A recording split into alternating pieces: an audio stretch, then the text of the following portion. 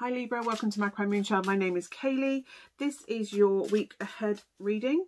I can't believe we're through January already. We are into February. Well, I'm filming this at the end of January, but I can't believe it.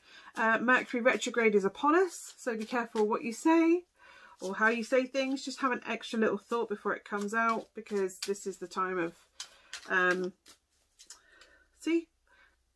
verbal things not happening properly, or communication's really poor when Mercury goes retrograde, because it's the commander. It has an effect on communication skills. Wow, that was like case in point. So yeah, this is the week ahead. All the normal housekeeping stuff is down below. You've actually got the Tower come up this week. Please don't fear the Tower. The Tower is it's a bolt out of the blue, something, so you may get some shock news this week. And it's going to feel like it's blasting you, literally blasting you out to sea. And you're going to probably be like, well, yeah, my tower's been hit, but everybody else is getting hit. You need to worry about you right now, Libra. I know you want to go and help everybody and make sure the world's in balance, but you need to sort out you at the moment. You have the Mystic of Candles, which is the King of Wands. So yeah, it's about tending to your kingdom, making sure you're all set. It's having command. I think whatever shit storm is about to go down, you're going to have full command instinctively, knowing what to do and how to handle this situation. And quite creative ways of getting around it. The Tower, by the way, isn't always a shit show, by the way. It's literally a bolt out the blue that shakes your whole foundations of everything you know. Life's never really going to be the same again. But that doesn't have to be a bad thing, because when the Tower is hit and it comes crashing down, it's raised to the ground, it gives it everything that is strong enough to withhold that stands. And anything that you can look around, and everything that's standing serves your purpose, serves what your highest good. Everything else is obliterated. If it's not strong enough, if it was built on sand, it's never gonna be there. You have the Dreamer of Bells. So now you have an opportunity. This is the daydreamer, the wishmaker, the starts listening to their inner voice a bit more. I think now's a great opportunity for you to actually you can literally rebuild and create the world you really dream of, to be honest. If this is the ending of a relationship, you now don't have to answer to anybody. You can have the future you always wanted, because you can literally dream up any scenario you want right now. You have the Master of Creativity, and you have the Daydreamer of emotional wishes. Do you know what I mean? It's like getting in tune with your intuition and your instinctive knowledge, and just kind of knowing how to handle the situation and what it is and how to build the world you want. It's almost like you'll literally just go, do you know what, I'd really like to find a house that has a studio so I can do my artwork. And you're in the market obviously for a house, and I think you'll find one that's in your budget out of nowhere, a bolt out of nowhere. Or I've always wanted to, I don't know, I've always wanted to be a nurse, and you'll find a way into it that keeps you paid. And do you know what I mean? You'll just kind of wish it, and instinctively it'll come out of nowhere, and you'll kind of dream up the path that you've always known you were supposed to follow. And I kind of really like that. It's almost like you could wish for anything right now, and it will just appear. Like true magic.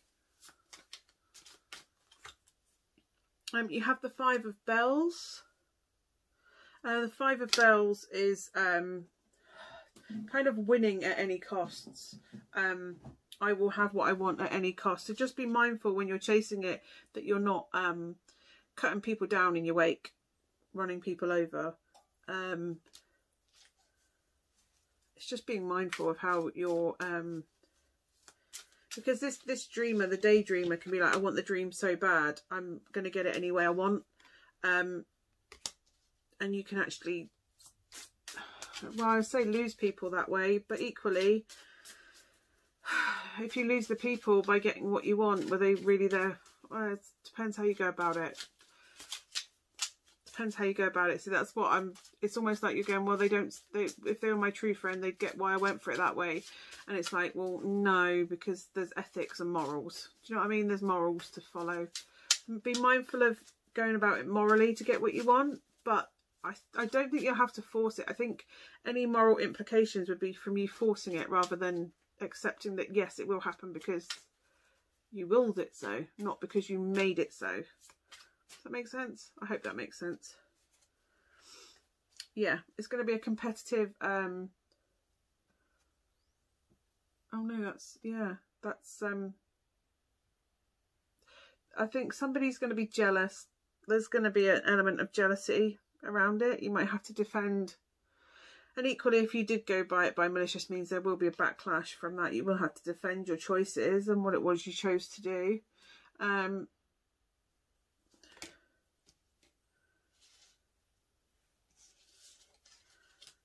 And I think you'll just go down the road, girl, they're just jealous. They're just jealous. They just wish they want to be me, but they can't be me. And that's not really the attitude to have, because I think that's what's going to cause the problem. Yeah, people are going to, I think it's going to lead to you finding out who your real people are. But I think if you go along this route of, I have to win, I'm going to have it because I want it, rather than,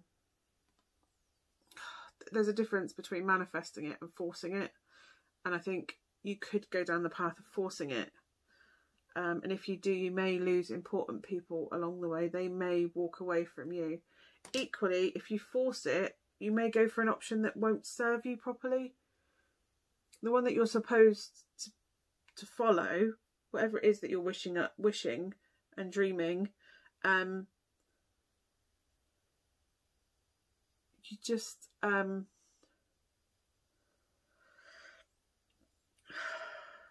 you could miss out on what you're truly supposed to be because you're forcing something that you think is your dream coming true. Your dream coming true will be effortless, and you won't lose people along the way, and you won't have to fight at any costs to get it. But yeah, I think you could miss out, take the wrong if you force it, you're going to get the wrong scenario and end up walking away from that anyway. But it will be effortless. What you want will come to you, but it'll be effortless. The king doesn't put in extra effort and go chasing things. It comes to him. Sorry, it's the king in the Rider-Waite, but the mystic doesn't force things. They come to the mystic because the mystic has willed it with magic, and to the point where it comes to them because they've manifested it the proper way, not forced it by getting rash. This isn't a knight, this is a king, and the king doesn't get messed up in battles and scraps and fights and I will win at any cost. It's a careful decision, and things come to a king, naturally come to a king with their power.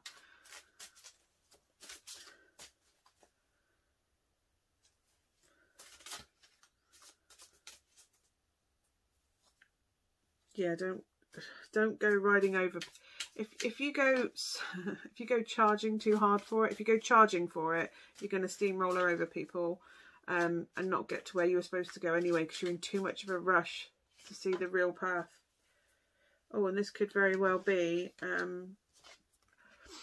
chasing the wrong person because you've been trying to manifest who you love, or who you want a equal partner and lover in your life. And I think you're going to you could chase the wrong person and end up hurting yourself and having to walk away from something, investing yourself emotionally in something too quickly. So if you feel like you're chasing someone and forcing that situation, then you probably are, because what you want is this easy, go with the flow.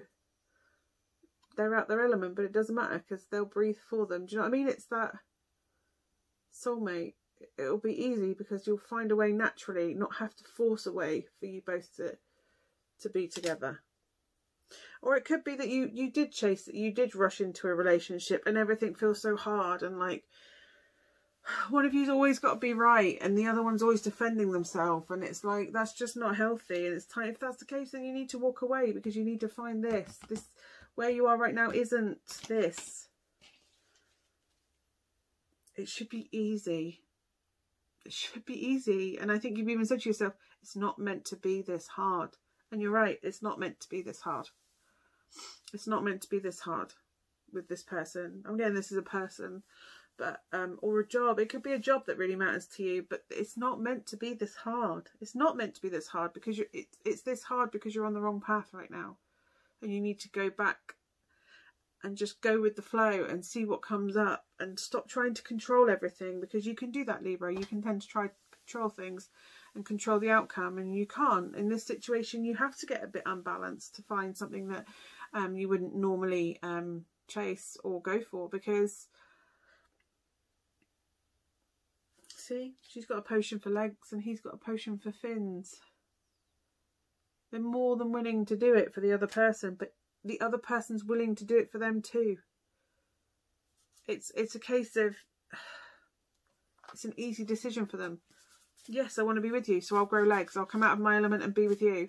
Or yes, I'll grow fins and come and live underwater with you. It's an easy choice for them, and they're happy to make that choice. There's no regret there. There's none of it.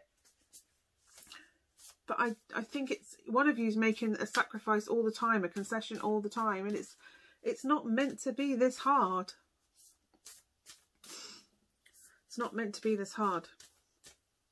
And you're right, it's not. You have, oh, 2 came out. What do you need to release? Like, is this person that you're with, do you need to let go? And you've also had be bold and make the first move. Be bold and make the first move. Wherever you've been, whatever situation feels wrong, it's wrong for a reason. Expect powerful change. Yeah. I wouldn't worry. Don't feel bad that you made a wrong decision, or you fell into a wrong relationship, or the wrong job, or you took the wrong turn. It doesn't matter. You will get to where you're supposed to be.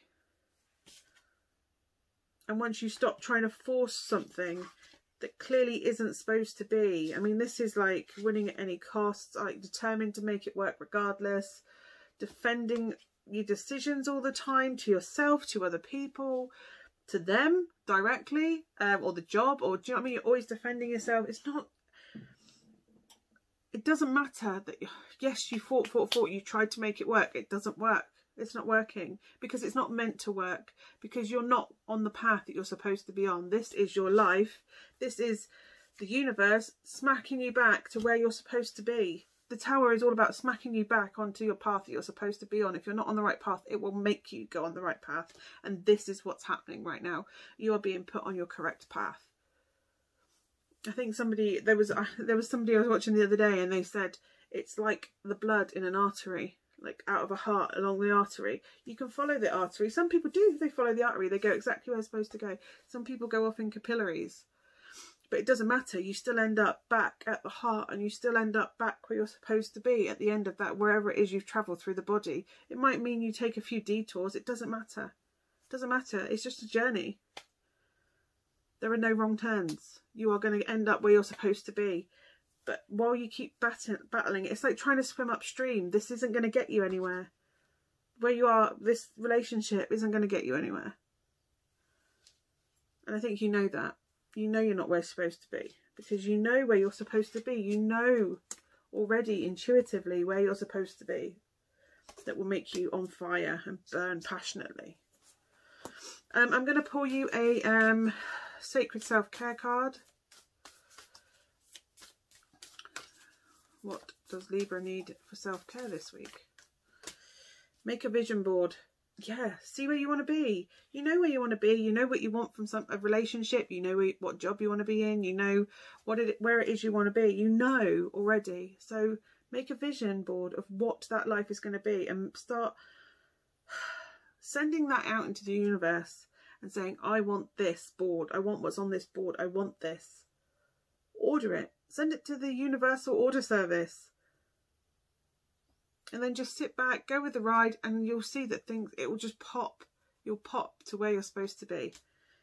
It's what the Tower is all about.